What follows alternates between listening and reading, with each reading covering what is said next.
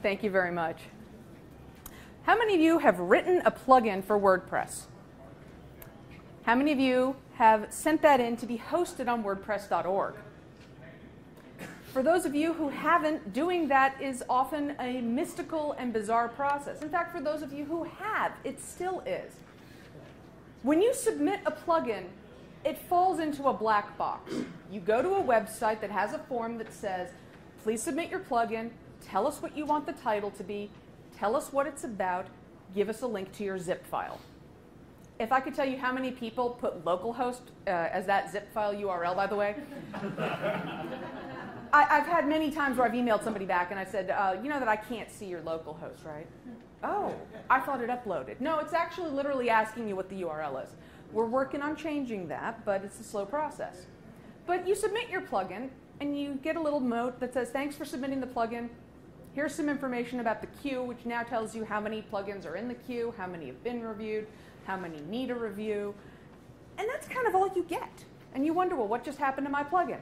What happens is that you get a bbPress site on the back end, and I'll show you what it looks like in a minute.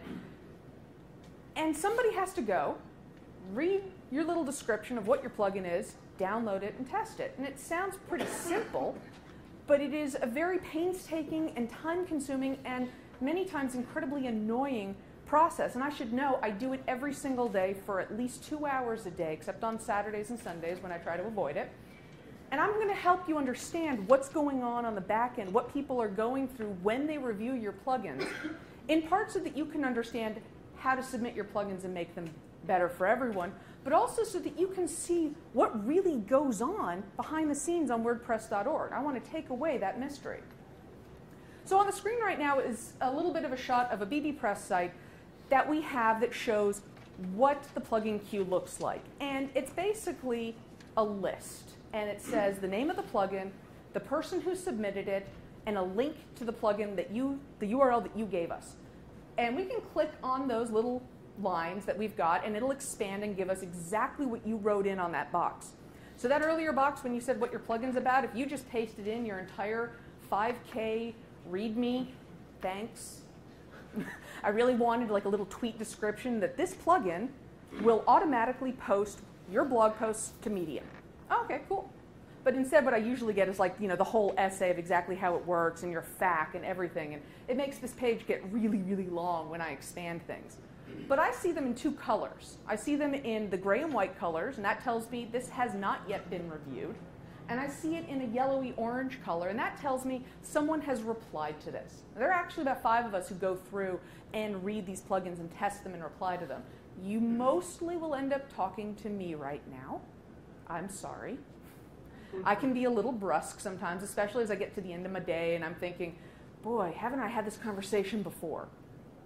It is run by bbPress. Not only is it run by bbPress, it's run by bbPress 1, the standalone application that wasn't quite folded into WordPress that Matt wrote one Christmas Eve. Yes, Matt wrote bbPress on Christmas Eve. I guess he was bored. That's when I would do some of my best coding. We are in the middle of revamping this entire process. But it's probably not going to change what we do next. Because the very first thing that we do when we look at the plugins is we look for what we can reject. And that sounds so harsh. But the first thing we're looking at is what can we reject based on its name. 90% of the plugins that are submitted that have the word plugin in their name are rejected because it's redundant. People will submit Mike's cool plugin. And I will reject it, and I say it's really cool that it's a cool plugin. However, can you please resubmit this with a name like Mike's Cool Twitter? And don't worry about the word plugin, because people are going to know that it's a plugin just based on the fact that it's on wordpress.org/plugin/Mike's Cool Twitter. It's pretty self-evident. Now that said, we do allow some that have the word plugin in there, of course. Mike's Plugin Organizer. Well, that makes perfect sense. We're going to let that in, which is why this isn't automated. It's why somebody has to go through and say, this use of plugin was incorrect, this use of plugin was allowed. One thing you cannot do is submit a plugin with the word WordPress in it. Because, come on. We have a lot of things, and this includes older plugins, like Yoast SEO's original name was WordPress SEO. We don't allow that anymore because Well, yeah, it's a WordPress plugin. Where'd you put it? WordPress.org. Okay. We're pretty sure they know it's a WordPress plugin. Drupal integration? Well, sure, we'd let that in, but WordPress integration plugin for Drupal. That made your name pretty long. And the thing you got to remember is that these names are going to be what your URLs are. So if you put in, Mike's really, poor Mike, I don't know if there's a Mike in here, and if it is, I'm not talking about you. Pretend I'm talking about Mike Schroeder, the current 4.5 release lead. He's my coworker. Mike's really cool Twitter plugin for WordPress will literally be Mike's hyphen, really hyphen, cool hyphen. I mean, this is how the URL is built. It's BBPress. It's just like WordPress. You put it in there, no stop words are removed. You kind of want a shorter URL, as the MailPoet guys learned over time, and they had a plugin where the name is like WYSIWYGIA, and we used to call it the plugin we can never remember what the name is, but it's a good email plugin. Poor MailPoet for years was just stuck with the fact that nobody could remember their plugin name because it was a weird name. Well, that's the name that they typed in. The next thing I look for when I'm going down that wonderful list of about 35 new plugins a day is, what trademark violations have I run into today?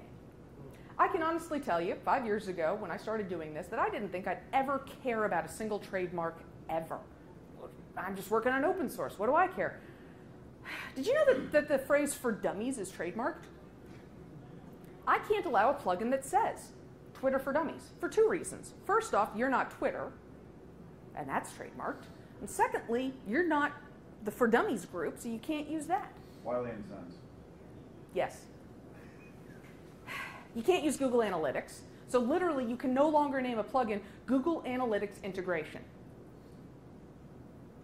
It gets a little bit weird when you start thinking about it because, well, wait a second. How do you know all the trademarks out there? And I don't, but common sense actually really helps me a lot here. Because when I see a plugin that says X for Y, I'm like, okay, let's see. This is Fiat integration for WordPress. I got a picture of a Fiat steering wheel up here. Fiat integration for WooCommerce. Like, well, okay, are these the WooCommerce guys that are submitting it? No. Okay. Are these the Fiat guys that are submitting it? Can I tell? A lot of times people are actually hired by companies to make a plugin, but they submit it using their Gmail address. I see your emails. They submit it using a Gmail address from a GitHub account. I can't tell that they're legitimately hired by Fiat, so I will reject the plugin and say, hey, if Fiat hired you to make this plugin, they need to make a Fiat account for a couple of reasons. First of all, then we can prove it's Fiat. But secondly, eventually your contract with Fiat may go away. And they may say, well, you know, thanks very much for helping us with this plugin. We're going to take over development of our own plugin. If you submit it with your own user ID, you own it. If they submit it with their own user ID, they own it. And that means that 3 years down the line, when your happy partnership with Fiat has come to a wonderful end, you shake hands, you part your ways, nobody has to care who owns the plugin because Fiat does. It's theirs, it's their brand name, it's their trademark. Awesome. So don't submit a plugin that is someone else's name. You can't submit Twitter. There's a funny story with this too. Facebook has a plugin, an official plugin, it's called Facebook. I rejected it because they submitted it with a Gmail address using a Dropbox account for the zip file. I said, yeah, you're not Facebook, go away. And then it happened to be that I was at a WordCamp with Otto. I don't know if you know Sam Wood, he goes by Otto. He's a wonderful guy, and he's kind of the behind-the-scenes master of a lot of plugin stuff, and he says, so those was actually Facebook that you just rejected. Well, how's I supposed to know that? He used Gmail. And they thought it was pretty funny. And I thought it was funny. And about 4 years later, Microsoft did the same blessed thing. They used an MSN account. Okay, that's a little better, I guess. They submitted a plugin, and at this time, I had learned my lesson, though, and I looked at it, I'm like, this looks like it's official. Out of curiosity, are you actually Microsoft? Okay, we need to clarify a couple of things about your user account to make sure you're you. The next thing I look for and things that I can automatically reject are people that are behavioral based. Serial spammers. People who consistently and constantly submit stolen plugins. I use the word stolen. I believe in forking. Forking is a wonderful thing. But when you take somebody else's plugin and you erase their name and their copyright information and you deny the fact that they ever built it, you have just stolen something, folks. And people who steal plugins are not welcome at the .org repository. If you want to take somebody else's plugin, credit them. be a good steward to the WordPress community, to the open source community. People who don't do that will start, first we'll tell you, hey, look, can you put the copyright info back? And actually, this is a fork, but can you show that you've actually changed the code a little bit to make it something different? And if they don't, we say, well, I'm sorry, we're not going to host a plugin that's a direct copy of somebody else's. That's just silly, doesn't help anybody, doesn't help the community, and it doesn't help you. We'll start rejecting you also right away if you don't reply to the other emails that we've sent you. And not only that, you start getting Taylor Swift songs in your email box. Backstreet Boys, whatever I happen to think is annoying at that moment in time. I've got some nephews, and they like to listen to very interesting music. I've done Rafi lyrics a couple of times. Baby Beluga and the Deep White Sea was really fun to send out to everybody for a week. If we have, I can see every single plugin you've ever submitted, approved, rejected, closed, opened, suspended, whatever. I get a nice big list of them when I expand and look at your name. If I see that I've been rejecting the exact same plugin with the exact same name 5 or 6 times, I'm not exaggerating. This is a true number. 5 or 6 times the guy sent in the same plugin, not a single change made. And I just started putting in, Papa, can you hear me? I started doing these things. He's the guy that started the song lyrics because I gave up. I couldn't think of how else to reach out to him. And finally, there's a happy ending. He said, why are you sending me song lyrics? I said, have you been getting the other emails? Yeah. Why didn't you reply to them? They say, please reply at the top. Oh, I didn't realize you were serious. The other kind of rejections, and these are kind of rare, are subject matter based. This is a touchy subject. We currently don't permit plugins that exist only to be frameworks in the repository. There are some that have slipped in and previously were approved before we established this guideline. We don't allow storefronts. We don't allow gray hat SEO plugins, you know, the ones that are going to auto-populate all your data and say, oh yeah, this is going to totally help your SEO by filling in the words that you need to have as your keywords for your website, and it's going to make Google love you. No, it makes Google hate you, and we're not going to let the plugin in. We're not going to allow auto-posting plugins. And we don't list these out because they keep changing all the time.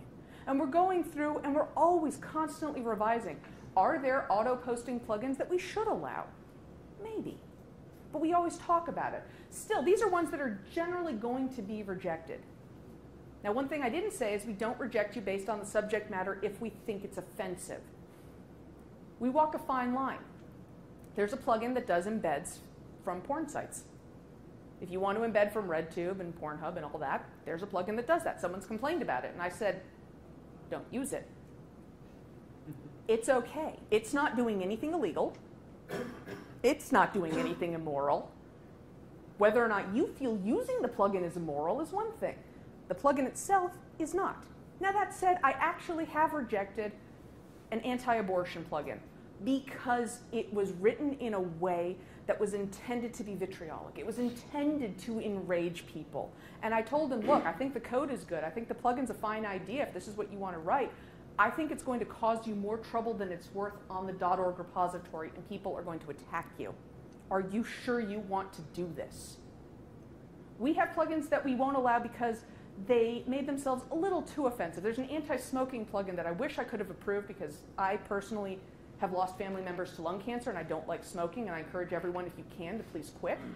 But this one had very graphic photos of what your lungs look like. And I said, you know, this is a great idea, but I think that it's going to cause you more emotional problems than it's worth to have the plugin here. Those can actually be cleared out pretty quickly. You can tell which ones are going to be problematic, which ones are going to be sensitive subject matter. The last reason that I'm going to reject a plugin is that it's been 7 days or more since we first reviewed it. This is just for sanity. We go through all the pending emails that we've got about plugins. We check them. We make sure that you're still working with us. And if it's been 7 days since the last time we've talked, you're going to get an automated email that says, hey, it's been 7 days. We're rejecting your plugin. If you are working with one of our wonderful volunteers, don't panic. Just keep working with them. If this is the first you're hearing about your plugin being pended, please email us back and we'll catch you up with what's going on. But at this time, don't resubmit until we ask you to. This just keeps everything in order. It makes it easier for us to keep track of who's paying attention, who's not, who needs a lot of hand-holding and who doesn't. Otherwise, that list for pending plugins gets really, really long. When I started working on plugins, it was 7 pages long. And I said, why are we not canceling these old ones out? And they said, well, we don't really have a policy for that. I said, now we do. Let's make it 7 days. If we haven't solved all the problems in a plugin in 7 days, it's not going to happen anytime soon. Let's stop and keep talking to them, but take it off the queue so we don't feel the pressure and they don't feel the pressure of let's have to get this done right now. Okay, now that I've cleared out the queue with what I can reject, I get to review a plugin. Well, actually, I get to download a plugin. And if the download fails, I have to check the URL. Sometimes people typo, like they put an HTTP and forget a colon. Happens. I wonder how it happens. I'm like, are you not copy pasting? Okay, fine. Sometimes they'll typo their own domain name. That's always fun. And sometimes I can catch those and go, oh, this is what's wrong. Let me fix it for you. But sometimes I can't. If it's localhost, if it's .dev, these are all things that happen on a regular basis. We are currently writing the software in a different way so that if the URL does not validate, it does not go through. We haven't gotten there yet. We see no reason to fix the current system when we know we're entirely replacing it. So sadly, I have to make sure that I can download it. Once I've downloaded the plugin, I have to make sure that the plugin has valid headers, copyright, and license information. I actually wrote down copyright twice on my note because I have to check copyrights a lot. I have to make sure that you have not removed the copyright information of a fork. I have to make sure you haven't removed it from the JavaScript. I have to make sure you haven't removed it from a library. Copyright law is completely separate from license structure. Regardless of what you think about the GPL, and to be perfectly honest, I don't care what anyone thinks of the GPL. What I care is that everything on WordPress.org must be GPL v2 compatible, or later, which means v3 is totally fine. I have to look for Creative Commons, though, because only Creative Commons 0 and Creative Commons 4 are acceptable. That's it. If it's 1, 2, or 3, I have to say, I'm sorry, this is not compatible. The problem with that is a lot of JavaScript libraries were licensed as Creative Commons 3.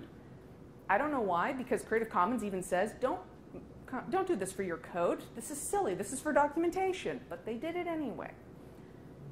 Creative Commons, just a global search for that, covers most of my problematic ones. Next, I'm going to review every single JavaScript and CSS file. Every single one in your plugin gets opened and read. You'll notice I haven't said I've installed this plugin yet. I haven't. I've downloaded it. I am reviewing every single line of your JavaScript. I suck at JavaScript, and I'm still going to read every single line. I'm going to make sure that everything looks like it's above board. The wonderful thing about being a human being and not a robot is that I can look for what makes me go, that doesn't look right. That feels wrong. And at this point, I have looked at so many JavaScript files that I can go, that isn't right. That's being called weirdly. You're calling WP content directly, you're going to have a problem. I don't have to know JavaScript to know when things are going to cause problems anymore. You can't call WP load directly, for example, because you don't know where it's going to be. Somebody could have WordPress in a folder. They could be running it as a headless WordPress state. There is multi-tenancy. I don't know if you saw that talk earlier today, which is just a brilliant idea of a way to run WordPress without really having WordPress installed in the same folder. Plugins that call folder names directly don't work when you do that. Multi-site, you're going to have problems. I also have to make sure, did you include jQuery? Because you know that WordPress does, right? It's got jQuery, it's got jQuery UI, it's got a whole mess of other things. Your plugin has it too. I'm going to send you a little note and say, hey, did you know that WordPress has jQuery? Please delete yours and use ours. But I actually have a list of the most common problem children for JavaScript licenses for things that I know outright. Like FancyBox 2.0 is not licensed GPL compatible. I'm sorry. FancyBox 1 is. You can use it. Zero Clipboard, I happen to know that some of the older versions have security issues, so I got to check and make sure you're on the newer version of that too. Then I run a grep, and I've written it up on the slide, and it is literally WP hyphen parentheses con, pipe blog, pipe load, close parentheses. That is literally what I grep for when I look at a plugin, and it goes through every JavaScript file, every CSS file, every PHP file. And the reason that it does that is if I can find any of those, and you've hard-coded WP con, now that could be content or config, or you've hard-coded WP blog header or WP load, you're probably going to have a problem when WordPress is in a non-expected folder. I should never see any plugin except a backup plugin referencing wp-config.php, period. If you're calling it directly, you're doing something dangerously wrong, because that is direct access to things that you don't need unauthenticated users directly accessing. There is always a way around it, and we will send you a list of documents that you can read that'll help you on your way to find a better way to code things. Similarly, I should never see WP load, ever. I shouldn't see WP blog header. The only exception to that, as I said, are going to be backup plugins, but those are actually calling them in a way that we can tell if I can find WP config, I'm going to back it up. Otherwise, I'm not. And we read them contextually. I actually go and check each and every match and make sure that I'm reading it properly. Sometimes this means I have to hop backwards 6 or 7 functions to figure out what you're doing. The next thing I look for is I run a grep for $_post, get, or request, and I check that you're sanitizing them. This takes forever. And by forever, what I mean is when you've got a big plugin like, oh, I don't know, BuddyPress, I settle down with a cup of coffee and I say, well, I'm going to turn off chat, I'm going to turn off Twitter, and I will come back in an hour and talk to people. But I need to concentrate and make sure that every single thing is sanitized. And this involves a lot of walking back through functions. How are they being called? Who's calling them? Are they being called securely? Are you using nonces? Ooh. Why are you setting things? Unsanitized post calls can be easily corrupted. And one of the biggest problems that we're finding these days is that people are passing data and tricking admins into clicking links that are carefully customized to pass unsanitized data to your system. Congratulations, you've got cross-site scripting vulnerabilities, sir. Nobody wants that. My goal is to keep you off of those lists that say this plugin was insecure. So if I can catch these things in advance and say, hey, you need to sanitize these things, I've saved you some time, and I've also helped your reputation in the WordPress community. Next, I'd have to grep for SQL. I haven't quite figured out how to do that in a faster way than basically looking at every single SQL call and making sure that you're using prepare, that only sanitized data is being passed through it, that you're checking that it's a string and not text, or a string that is text, or a digit. I got to go through and look at all of that. And a lot of times I see people that are doing direct database queries, and I say, did you know about WP query? Oh, I didn't know that. Now you do. This is also incredibly time consuming. It's a little bit more rare that people are doing these things with SQL that aren't aware of security already, because it's fairly advanced stuff. Finally, I'm going to get to read this whole frickin' plugin. Because after I do my greps and my searches for the stuff, I go through and look at it line by line. Okay, I skim some of it. I look for things that jump out at me and say, oh, that's wrong. But I do look at every single file of every single plugin. And that means that the people that leave me little dirty jokes in the plugins, I like you. I do. Some people will leave little notes saying, Mika, I can't believe you're actually reading this. And then I'll go back on Twitter and I'll say, no, I actually read it. And I've scared a couple of people that way. Like, wait, you really do? But I'm doing this to see, are your prefixes unique? 50,000 plugins in the repository. Actually, 56,000 plugins. You only see about 48 or so on the repository because we've closed a lot. We've rejected a lot. I see all of them. I can see every last one that's ever been looked at. Imagine, you can try to figure out how to do the math yourself of how many possible iterations and combinations there might be of these plugins. I don't recommend it. I actually tried to write a mathematical proof to do the math with my dad, who's a professional mathematician. He's got a PhD in this stuff, and we crashed his computer. It's a large number, because we tried to add in all the themes, by the way. And then we did the number. We said, well, how many plugins are on Theme Forest and Envato? And we added all that stuff in, and my dad's like, we're going to break the computer. It was a few years ago. I'm sure I could do it now, but I don't want to, because all I have to know is this. Your prefixes should be unique. They should be unique to you, not just internally to your plugin. This is why namespaces are a really cool idea, by the way. And yes, you can totally use PHP 5.4, PHP 5.5, PHP 7 only code in your plugin if that's what you want to do. But remember that not every host is up to date. If you choose to use those versions of PHP, please write your plugins so that they fail gracefully for the user, that they get a note that says, hey, I'm sorry I can't activate this plugin. You're not using a new enough version of PHP. That is all we ask. I also have to check that are you making external calls to services that are well documented. If you're a Twitter plugin and you're calling Twitter, I'm not really going to sweat it. I'm pretty sure people know that that's what's going to happen. But if you happen to be, let's say, a plugin that helps me with recipes and you're making GeoIP calls, I'm going to call you on it and say, well, out of curiosity, why are you doing this? Why does someone need to know the physical location of the person visiting my site in order to show them a recipe? Oh, well, I wanted to show them regional recipes. Okay, you need to document that. I'm going to push back and make you document all of your external calls in your README, because the people who download your plugin have a right to know where it's going, what it's connecting to, and where their data is going. On top of that, you have a legal responsibility to do so in some countries. Your plugin can be used by anyone in any country in the entire planet, in outer space, and who knows where else. You can't be expected to know the law, but what you can do is a CYA maneuver and just say, and this plugin calls this resource from this other service. And if somebody says, oh, I can't do business with Microsoft for whatever reason, okay, they won't use the plugin, but they are educated and they know. Basically, I'm going to look at your plugin and I'm going to try to find what's wrong. This is my micro machine slide, folks.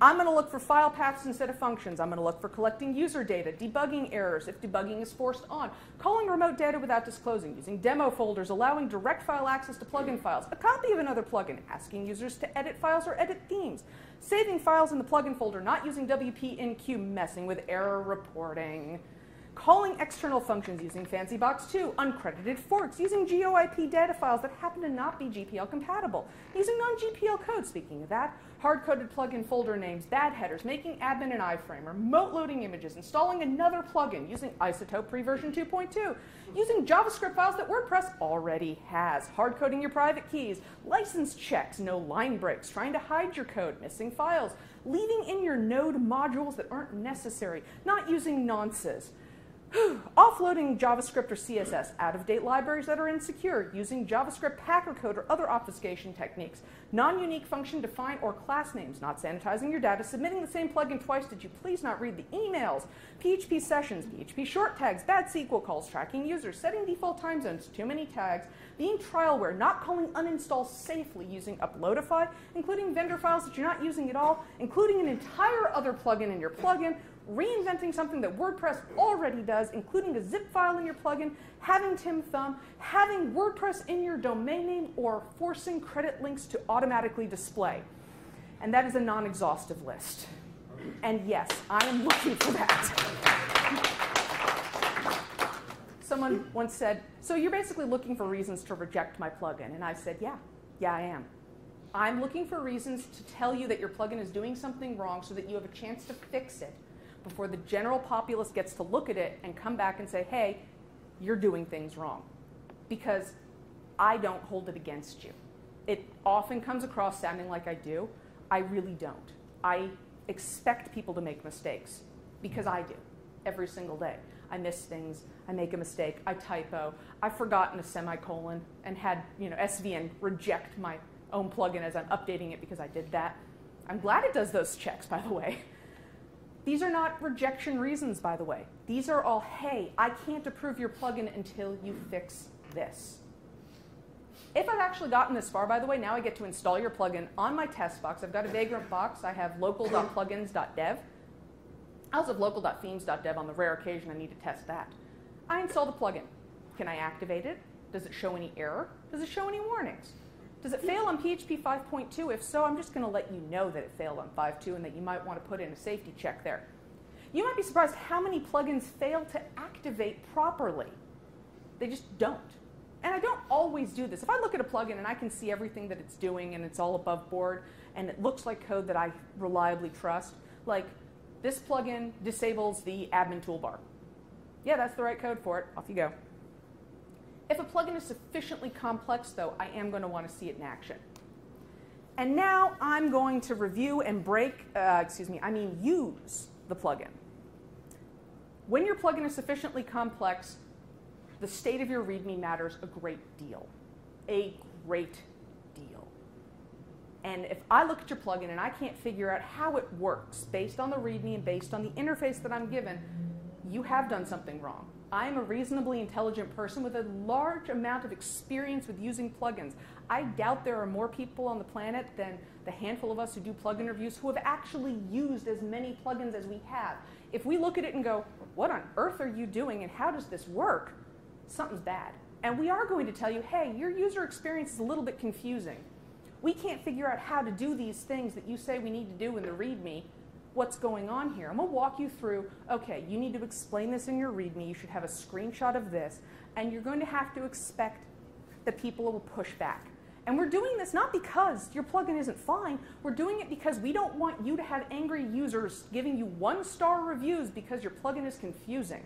Nobody likes those. And if I can save you that headache by giving you 20 minutes of my time, I've saved you hours and weeks. Finally, I get to decide whether or not I'm going to approve or append this plugin. Remember, I've already gone through my base rejections. Sometimes one will slip all the way down to here and I'll read it and I'll go, wait a second. I know this guy. He's made a second account just to submit this plugin for a 15th time. And then he gets a mail that says, we know who you are. Please stop. But if you've made it this far, you basically have two options. I'm either going to approve your plugin or I'm going to email you detailing out anything I found in those previous steps. And by detailing, I mean you are kind of getting a form letter that says, hey, please check and make sure you're using nonces and user can checks. Because remember, nonce isn't going to check if the user had permission. Nonce is going to check if it was an authenticated access. If you want only administrators to do something, make sure you're checking if an admin can do something. You get 7 days from that email, by the way. That's the 7-day marker to fix everything we've listed. And this is where people start to panic because they get that 7-day rejection. It tells you don't resubmit, don't panic. If you're working with somebody, just keep working. You can ignore this email. Keep working with us until we tell you to resubmit. And we are trying to be very upfront about it. I've got people who complain that I've written in all caps in those emails because it does say, do not resubmit your plugin at this time. That's like the second paragraph. It's in all caps because I don't know how else to get it across to someone. Don't panic, but don't resubmit. We are still talking to you. And yes, it's all caps, and that is shouting. And it's the only time I ever want to have to shout is to make sure you listen when you get those emails. But a lot of people just don't read these emails. We get 30 new plugin submissions a day, basically. 5 are rejected out of hand because they need to fix the plugin, and it's just going to be so long that we don't see this happening in 7 days. The idea behind the plugin is something that cannot be resolved. Maybe 1 or 2 are rejected because we will never accept them for what their content matter is. 24 plugins, 24 brand new plugins a day are physically, painstakingly, personally reviewed by a human being who wants you to succeed every single day. My name is Mika Epstein. I work for DreamHost as a WordPress developer, and I review your plugins. And if you want to ask me any questions at all about the plugin review process, I am more than happy to answer them. When you review, you listed all the different things that you check. Yep. Do you always go through all of those steps, or do you just reject it the first time you fail one of those things? Or how does that work? So the question is, when I review and I have a list of my checks, do I just reject it or actually pend it when I find one? No, I actually go through and try to find as many as I possibly can so that you have the opportunity to fix everything. Otherwise, I go back and forth and back and forth. So I'll put in the 20 minutes, 30 minutes it takes to find everything that's wrong with a plugin, which is why you get the form letters a little bit, because I'm literally typing into my computer WPP load, and it autofills why you shouldn't be calling WP load. It speeds my time up, and it's automatically got the links that you need. In the back first, and then I'll come back up front. Question on session. When did PHP session become a bad thing? Because I had a plugin submitted. I use session all the time. I can't tell you that I used it, but I can't imagine that I didn't, and I don't remember getting an email on it. That would have gotten my attention. Is not using session a new thing, or did I maybe use it in such a trivial way that it didn't matter? So the question is about PHP sessions, and part of this came up because I mentioned to him yesterday that we don't allow people to use PHP sessions. To be specific, we don't allow you to use PHP sessions in your plugin in a way that isn't encapsulated in the function it needs to be in. You were actually using it properly. It was only called in the function that needed it. Oh, well, yeah. What we see is people who do session start at the top of their plugin file, which means that every single page load wipes out PHP sessions, and that messes up caching plugins. It messes up Varnish specifically. And because of that, we don't want you to be hated by web hosts, so we warn you, hey, you should only be using sessions for the functions that need sessions to be used. And this is generally good coding practice, by the way. You should only use enqueue for the pages that need to have enqueue. If you don't need jQuery loaded on every single page, then just concentrate it where you need it. Oh, okay. Isn't that feature sign up though using jQuery everywhere? Yes, using jQuery everywhere speeds up your site. So in one of my plugins, I was actually, you must have not been the person who reviewed this plugin, because I was checking off the things and I went, oh, I did that. Oh, I did that. Why did mine get approved? So like, what's the next step if you're sitting here feeling guilty and going, okay, I obviously need to change something? Can you change your slug? Can you re-release a different plugin and deprecate the old one? What do you do? So the question is, if you've already submitted some plugins and some of the things I talked about are things you've done wrong, what do you do? If it's the plugin name, which means the plugin slug, don't worry about it. You are what we call grandfathered in. If it is the prefixes in your plugin, you should fix those. If it's something that you can fix in the existing plugin, just go ahead and fix it. We're human beings. I listed a lot of things. You can imagine that some days I miss those. And I do. I am not a robot. I am not perfect, and I never claim to be. We have a post up on make.wordpress.org/plugins, which is our public make blog for all of the plugin work, that actually reminds folks, look, it's okay to get annoyed with us that we've missed things, but it's not okay to get annoyed with us because we've missed things. That's just unrealistic. And we do our best, and it's entirely possible that I did review your plugin and I missed things, and it happens. When those things happen, we consider it our fault. So for example, CMB2 accidentally was approved, and it should have gone through a different process. We accidentally approved it. It wasn't me, but it doesn't matter who it was. We told CMB2, please don't worry about it. Your plugin can stay here unless you want it to go anywhere. If it's our mistake, we'll own it and deal with the consequences, not you. Because we try to be good stewards of the WordPress community. How do updates to plugins affect this? Let's say maybe you did things right the first time and you got approved, but then you go and make an update and you start breaking rules. Because from what I understand, it doesn't go through the same process. You are able to push updates. So the question is, how do WordPress updates impact things? Because we do not approve, or we do not review your plugin updates. Once your plugin's approved, it's off to the races for you. The way that we catch people who break the rules later on is I get an email for every single plugin check-in. I want you to think about that for just a second. It goes to a dedicated email account that I made that's got a bunch of Gmail filters, and it looks for these common problems. And it goes into a special folder, and every morning I go through and I look, what are the false positives? And Freemius, for example, is a really popular plugin that has and I use the term loosely, an auto-updater, which we don't permit. But it's not actually active, and it doesn't do anything, so we allow it to be in there. It's just there for when you hook other things into it, so it's all right.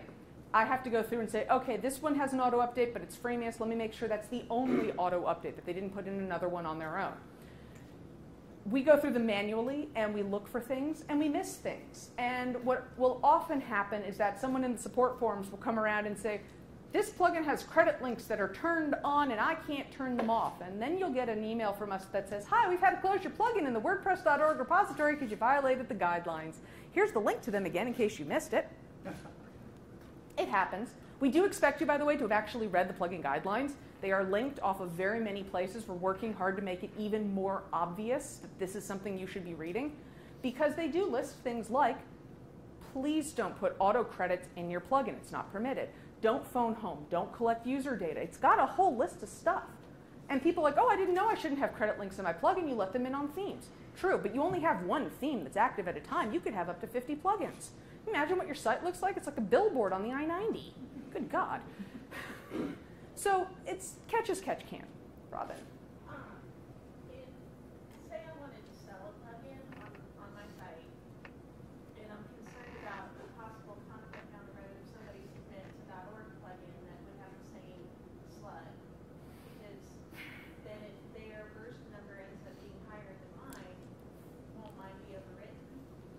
So what happens when you have a plugin that you're selling somewhere else and it happens to have the same slug as a plugin on WordPress.org, and the WordPress.org plugin has a newer version number? Today, that plugin would get overwritten. There is a patch in Core that we're working on right now that will allow you to put in your plugin to say, and this plugin should not get updated by WordPress.org. However, what do you do until we manage to get that into Core? Because we do recognize that this is a big problem, especially as the WordPress ecosystem is growing every single day and people are adding in more and more unique plugins. My recommendation is to give them very unique names. I name my personal plugins, the ones that I write and I don't put up on WordPress.org, they start Epstein, hyphen, and then the rest of the name. If I've got a company name, I put that one first. We've got a few at DreamHost that actually are internal use only, and in order to make sure that nobody else has capital H, dang it, DreamHost is capital H, you see, and I wanted to make sure people didn't typo it on our company blog, so I wrote that. If I want to make sure people don't install capital H, dang it, I have DreamHost _ capital H, dang it, because WordPress plugins on .org don't have underscores. I can be sure that that's not going to be a problem. There are more code things that you can do. You can actually write in, if an update is coming from WordPress.org for my plugin, don't do it. They get really complicated really quickly. So for now, I strongly advocate you use very unique names. And it's a horrible thing to say because it's not a sustainable solution as we start running out of unique names. But it's what we have right now, and I'm hoping that this patch gets into Core within the next 2 versions so that we can start solving the problem for companies, because we do recognize this is a big problem. I think we're about out of time. If you have other questions, I'm sure she'll Yep. be happy to take them outside, but we have another section coming in. Yep. Thank you guys very much. Thank you very much.